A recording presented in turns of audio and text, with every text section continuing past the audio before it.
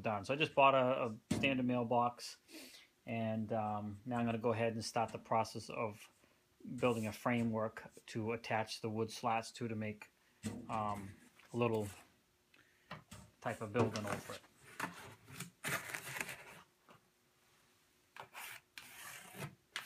Okay, so you can see I have my template cut out, and now I'll sit down over there. I'll cut out the wood.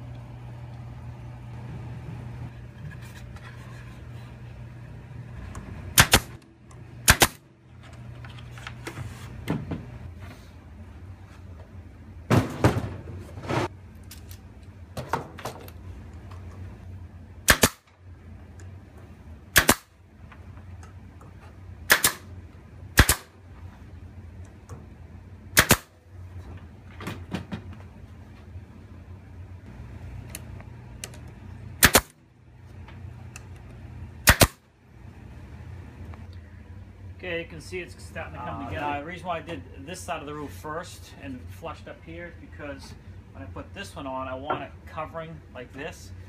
This is the way the plow comes, this is the way everything hits it in the snow, so I didn't want that edge showing and anything going in there.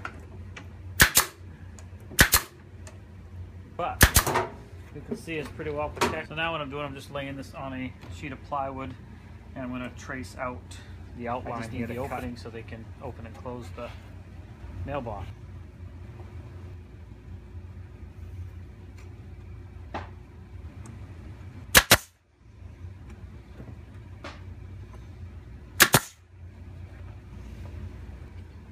Let's slide it back on here and see how it's going to look. Cover painted. Looks pretty decent. It's nothing, like I said, nothing special. Mainly going to protect the mailbox from the snow. Here we've been having a heck of a winter and they're getting beat out there, so my mailbox is pretty well junk. So I got the new one and built this housing to go around it. I did add a little bit of trim on the back. So I put these trim boards up here, which ties all the roof boards in together and gives it a little bit more strength as well. So there you have it. Quick and easy way to build a little building over your mailbox. Once that paint dries and the snow clears up, we'll put the new mailbox out. Anyway, thanks for swinging by Shane's Main Shop. Please like, subscribe, share, and swing back each week for new videos. Thanks again. Have a great day.